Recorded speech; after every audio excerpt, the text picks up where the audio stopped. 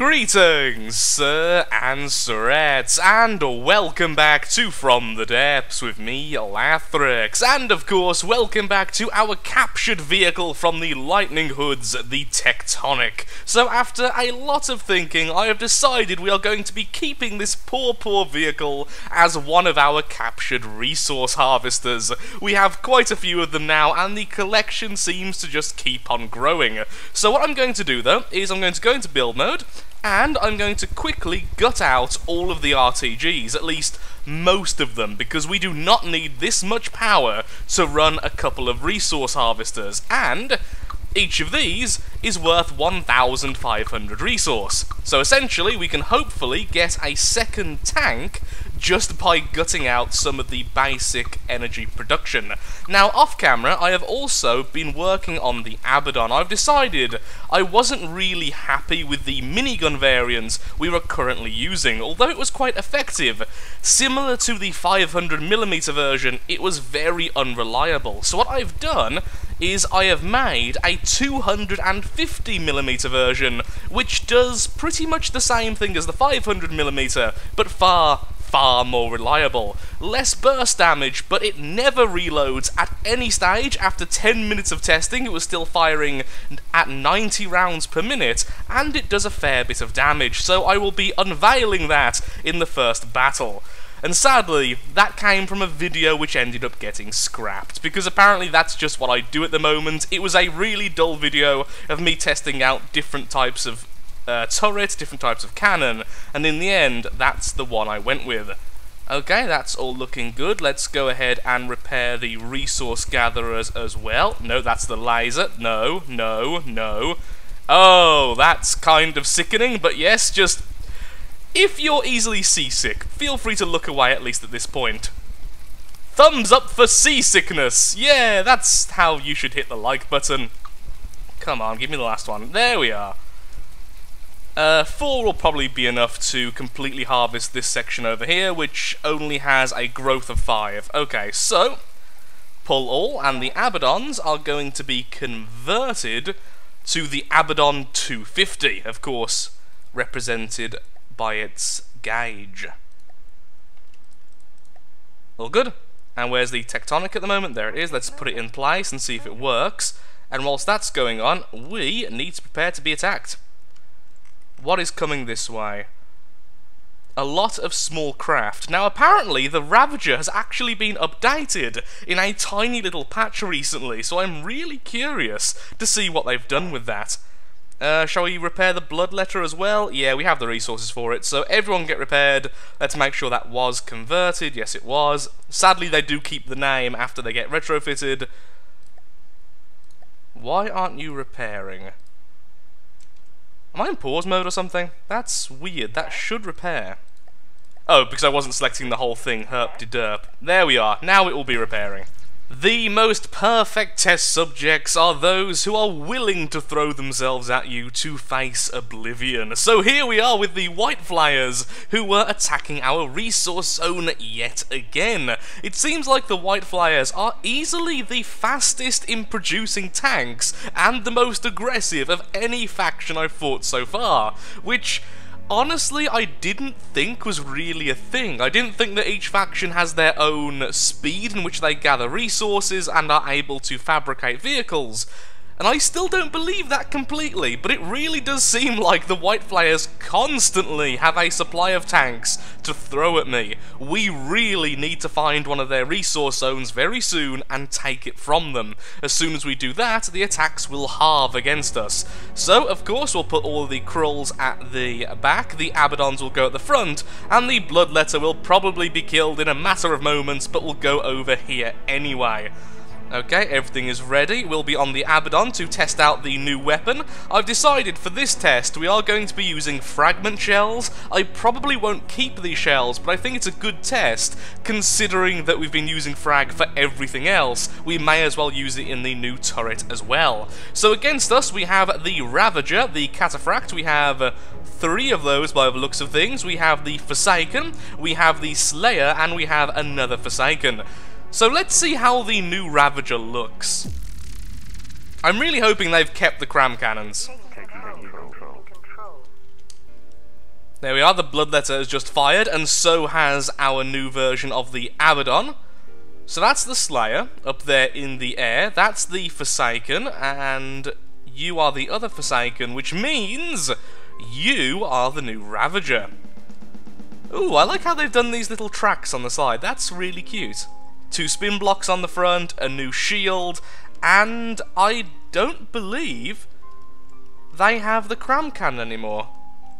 But they do have a lot of thrusters. That's definitely going to be faster than the old version, if nothing else. Okay then, begin the fighting.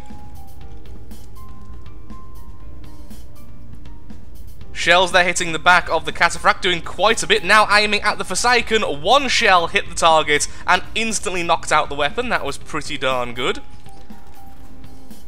The aiming is a little bit off. Okay, there we are. Abaddon versus the new Ravager. Not all that much damage being dealt, but the weapon again has been mostly neutralised. A lot of aiming now against this Abaddon. Not sure who he's trying to aim at, honestly, but obviously swapping targets. That Abaddon apparently as fast as the Ravager. Ah, that's clever. Okay, this Ravager has double shields, which means this, by the way, is the counter to Fragment Shells. This is the only real counter to Fragment Shells, having 2 shields, because the first shield deflects the shell, kind of derped up there in my speech, deflects the shell, thus causing it to detonate. The fragments then go forwards, which then hit the second shield, thus nullifying the shell. Even the Bloodletter would have an issue with that. So, maybe a bad test then, using that particular shell type. As you can see, the fragments are bouncing everywhere. Incoming missiles, though, thankfully, from the 2 Krulls, and there it goes. Goodbye. Apparently very vulnerable from the back. A few deaths over here, not that I can really see what's going on because of the rain. And by the looks of things, that was all because of the new Abaddon, or at least for the majority it was. Swapping targets, that's why it's not currently firing.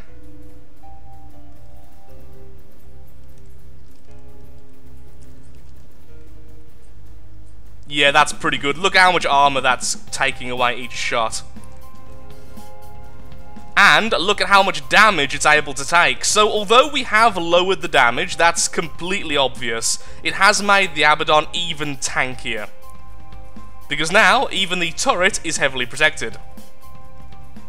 Oh, that shell went right through the Forsaken, and the Forsaken has been downed.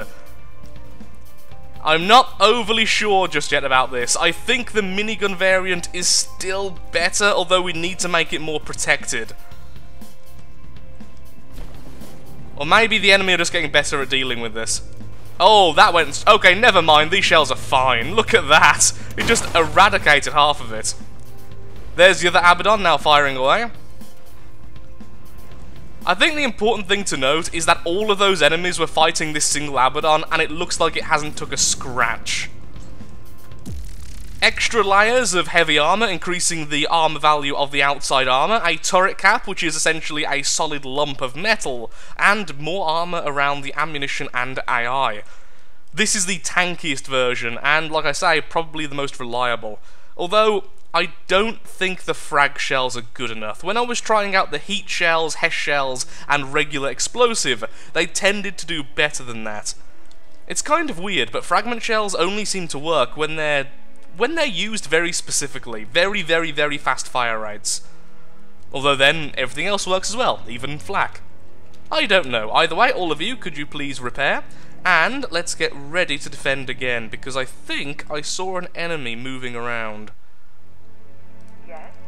Maybe we should move the Bloodletter group down, start to go through the Lightning Hoods. If we go through this way, there's no way the White Flyers can sneak past me, so let's do that. Carnage, you go this way with the Defiler, and you, for now, just play defense. Well, a little bit in the future, because sadly the footage I just gathered from the last few battles was really, really bad. Certainly nothing worthwhile to put into the video. I have decided we are going on the offensive, because we are now at that point we can't really lose. Even if we were using faction vehicles against them, we are getting such an immense amount of resource per second, there is no way they can beat us even in sheer numbers. And now we have found the enemy resource zone. We are about to cripple the White Flares' production. We did have one attack from the Lightning Hoods, but sadly they kind of glitched out in the mountains, and they pretty much killed themselves. It was pretty boring to watch, surprisingly. So we're going to go over here to their resource zone. We're going to capture this with the Condemned, the 2 Executioner turrets, and the Bloodstone Obelisk, and then we're going to find their true base. By the end of the episode, I want to find both of their bases. I've also extended this down a little bit. Slowly but surely. Into a battle which will hopefully actually end up in the video this time. We are fighting against a Beholder, along with a Reaver and a whole host of the usual enemies. But now we are using regular high explosive shells. In one of the battles I clipped out, I was using heat shells, but it just didn't seem to do the job overly well. So let's see if pure explosives will do better. Good, all in combat mode, aiming already, fantastic, and the Abaddon seems to be attracting quite a bit of attention, at least from the Beholder. Everything else seems to be going for the Bloodletter, as always. Missiles not doing all that much, that's great, incoming explosive rounds. Now the Beholder does have pretty good shields, so I'm not sure how good these are actually going to be. It's hard to tell when the damage is being lagged out, and that doesn't seem to be doing all that great, honestly. The 500mm were definitely better. And all of the enemies have gone towards the Bloodletter, as always. Oh, that shell just went straight into the enemy, through this hole, and detonated in the middle. What a fantastic shell. Slow motion right now, of course, which is a little bit annoying. Yeah, the shields from the Beholder are completely nullifying a lot of these shots. This is where the frag versions would be better. Okay, one good hit there. It seems like if it does hit the target, a lot of metal is chunked off. It's just hitting the target with so many shields. I really don't want to go back to the minigun variants, but it does seem like that may be the best option if I armor up the turret cap a little bit more. So sacrificing maybe 100 rounds per minute for a bit of extra armor on the turret cap. I can't have the Abaddon be as vulnerable as they were before. Oh dear! Almost being hit by melee then. That Abaddon was almost killed. The Bloodletter, of course, is now dead.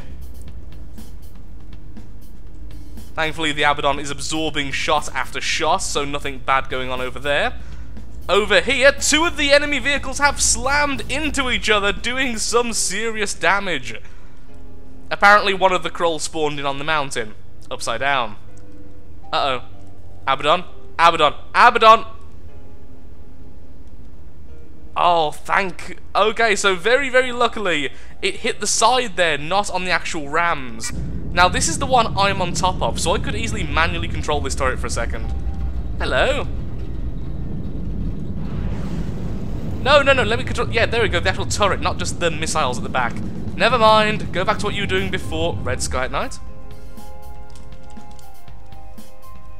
That was creepy for a moment. Okay, the Beholder has now been killed. The rest of the enemies... Okay, there we are. The Abaddon is focusing on... Is this the Reaver? Or is this... Yeah, that's the... Oh, look at that shield. That is so annoyingly perfect. Completely negating that. One shell did go through there and did quite a bit on the inside. Yeah, I'm not happy with these shells at all. I think either the 500mm variant or the minigun variant would be better. In testing, this turret was fantastic. In practice, it's just not as good as the other weapons. I think I'll be putting them back as the minigun variant, and then what I'll be doing is armoring up the turret cap. I'll do that after this battle.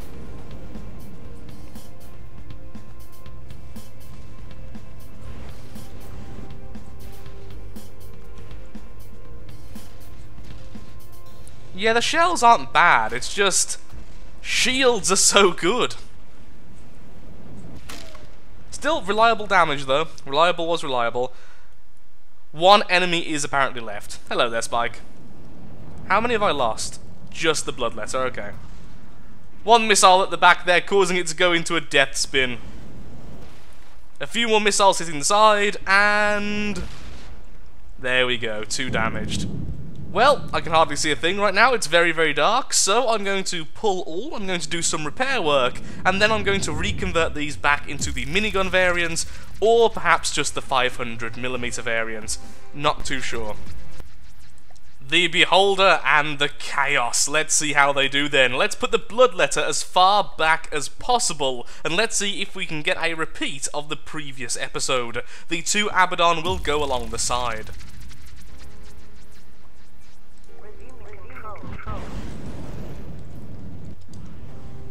The Chaos is going straight for the Bloodletter, so is the Beholder. Incoming a 500mm shell against the Beholder, and yep, shields are still doing very well against explosive, although that one did a lot of damage to the inside as well. The Bloodletter is now aiming at the front. Incoming missiles. Okay, the Chaos is about to catch up with the Bloodletter. Will it be able to slide on top, or is it going to be meleeed? Sadly, meleeed. Well, there goes the Bloodletter.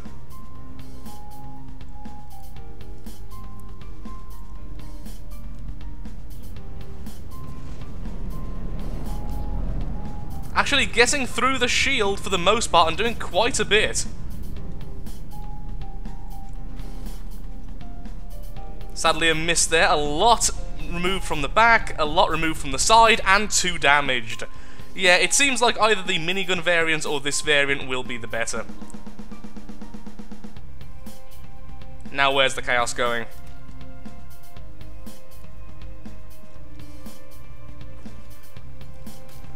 Have we lost one of our Krull? No, they're both a little bit damaged, but not lost. They're there dancing together, of course. Oh, and I have been destroyed myself. Okay, apparently that was by the particle cannon. One of the 500mm shells now hitting the front. Sadly, these shells are a little bit slower than usual, so they are a little bit inaccurate. A lot of damage done there, and the front being hit. Missiles coming in from behind, hopefully taking out the engine. That's exactly where the engine is located.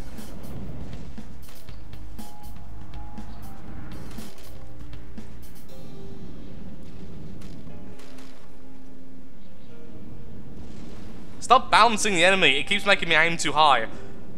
Direct hit on the front. The spin block is still there though, sadly. Although it seems like the Abaddon can now actually outpace the enemy.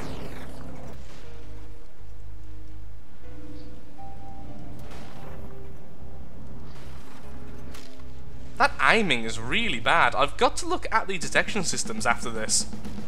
No, it does seem pretty good. I think it's just it's not responding well to the constant bouncing around of the enemy. Keeps changing its aim, because when it actually aims, it hits perfectly. It wouldn't hit perfectly and then off. It would hit around the target constantly. So, thoughts? Turning off. That was a lot more constant in terms of the fire rate. I was really happy with that. The explosions were very cool, and to be fair, we were fighting against the most heavily armoured of the White Flyers, so I'm happy with that. Plus, I'm happy with the large explosions, so I think I will stick with this version of the Abaddon for now, even if it has had to sacrifice a bit of armour to get that constant fire rate. Also, you're missing a bit of barrel. Well, it turns out I'm a little bit derpy and a little bit absent-minded. I know, a lot of you are very, very surprised by that, but it turns out I had forgot to add a head to the shells, which makes them far, far less accurate. So that is why we were missing half of our shots. Hopefully in the next battle, it'll be all better. On an unrelated side note, the Tectonic is finally harvesting resource. It took a long time to get here because sadly the max speed of this damaged vehicle is 2, which is very, very slow. It seems like the Lightning Hoods aren't quite out of the game just yet. They are attacking us near our resource zone I was just at, the one with the Tectonic, with the most adorable looking flyer ever, and of course another Lux. Now this is the vehicle with all of those lovely missiles and the ability to both create and deploy these smaller drones, which I think are just missile drones. So, let's see how this will go then. Hopefully, our Cram Tank will actually be able to do something this time. So many lasers all being fired at once, and all at the Cram Tank. You mean things.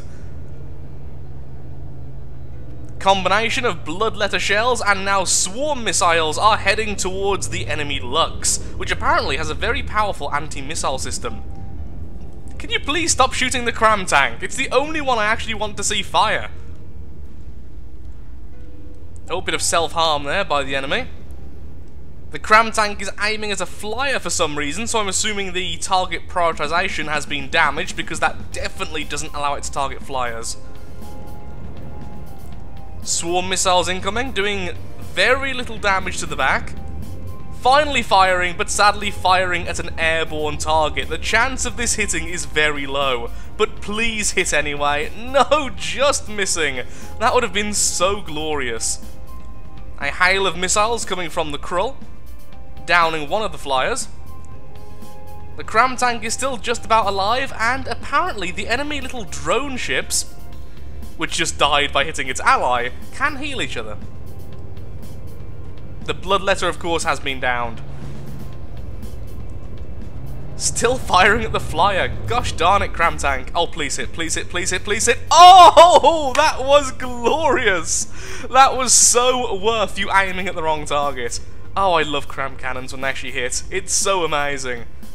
I need to use Cram more. I will. In the next campaign, I will use Cram Cannons more. They're just so satisfying when they actually hit the target. Without the Bloodletter supplying the vast majority of our damage, we are actually well, we are winning, just very, very slowly. Thankfully, neither of the laser vehicles are aiming at our carnage. Apparently still aiming at the flyer, even though it's been downed, and missing horribly. The swarm of missiles coming from the Krull, and hitting one of their side vehicles. The Lux can take such a beating. It took all of those shots from the Bloodletter until the Bloodletter got killed by the Lux, and now it's taking missile after missile after missile. And I really need to look at the target prioritization of the Cram Cannon, of the Defiler, because right now it's just kind of not aiming at anything I think it should be aiming at. It really should be aiming at this, since it should be going after size and not speed or height. So many missiles. So little damage done. This thing is far more tanky than it should be.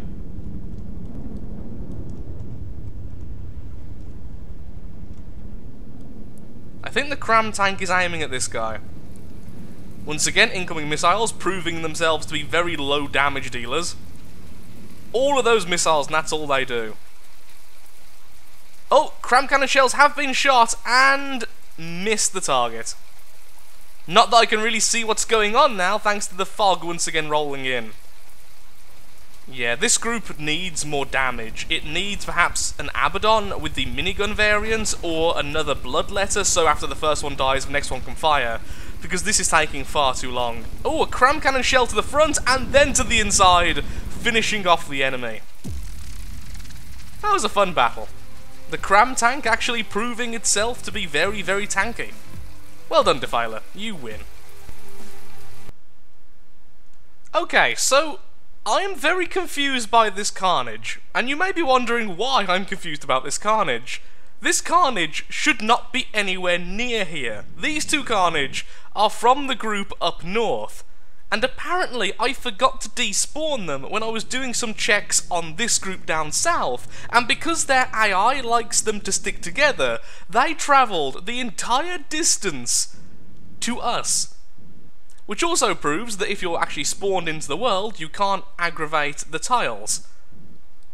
That is really odd. I just saw them and I thought I was in the wrong place, but apparently not. Just a little side note which I found amusing. I find very simple things amusing. Here we go then, versus the enemy resource zone. I've quickly skipped a battle from their defenders, because sadly pretty much nothing happened.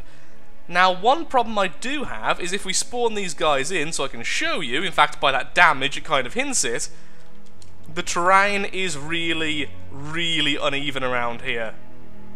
It's essentially a giant hill. Now, this is fine for most of my craft, but with the Bloodletter, it can't actually change its height depending on the terrain. As you can see here, it's trying to go down, even though it's already on the ground. So what I'm going to need to do is change the PID system and make it go to about maybe 120 rather than just 20. As soon as I've done that, we'll go out and we will start the fight, taking over the White Flyer resource zone. Now, what I could do in the future is use control blocks to change the PID depending on the ground. Although I have been told by a lot of people in the know that apparently the PID systems are getting an update somewhat soon, in which they will be able to detect and change on the ground rather than just a generic level, which would be very, very good and would be far less complex than using all sorts of control blocks to change all of my settings constantly depending on the land I'm on. And that looks like it's going to be a bit too high. Okay, a little bit lower than that, and then we'll get into the fight. Here we go versus the White Flyer's base. So we need to keep pretty much everything on this sort of section because that's the ramp. The Abaddon can get nice and close. I'm really hoping they won't fall off, but there's a real high possibility they will. You can go at the back as well, and then the Bloodletter, let's put it directly in the middle just so it can fire straight away. So there's the Condemned, the Obelisk, and the... wait. Wasn't there other things last time? Oh, there we are. There's the Executioner turret. Okay, I was a little bit confused there. I thought there was an extra turret. I couldn't see it. It was behind the line. This is going to be such a weird fight. And so the battle has started, and the Bloodletter instantly took a hit and became completely unstable. So we have the Executioner turret here, which is an adorable little advanced cannon turret. It seems to be shooting regular kinetic shells. We have the Condemned, which is currently being attacked by everything. We have the other Executioner turret, and then we have the Obelisk, which is an obelisk. It doesn't seem to have any weaponry or anything else. It's just essentially a giant lump of metal, so not particularly hard to kill. Oh, lovely. 2 of the Abaddon shots there, doing loads of damage. Actually more than the Bloodletter, surprisingly. A few Bloodletter shells are going through and hitting the obelisk. The turret has been hit by an Abaddon shell, and now the Bloodletter, a couple more Abaddon shells, and it's gone down. That Abaddon's sadly missing. Yeah, I am really happy with this version of the Abaddon, and I think one Abaddon may have fell off. Bye, Abaddon! Thankfully, it's not quite a sheer drop. Only the obelisk now remains. And so it sinks into its base. Well, that's rather sad. And a victory for the Lathrixian Legion. And one more resource zone for us. So now, where's our satellite? Let's move the satellite all the way over here and see what we can see. You guys just go there. I'll attach some resource harvesters to you in a second. Either way, though, that has now halved the production of the White Flyers. They attacked us 3 times during this video, since I cut quite a lot of the battles. I just thought it was... Ooh, what's this? Aha! Hello!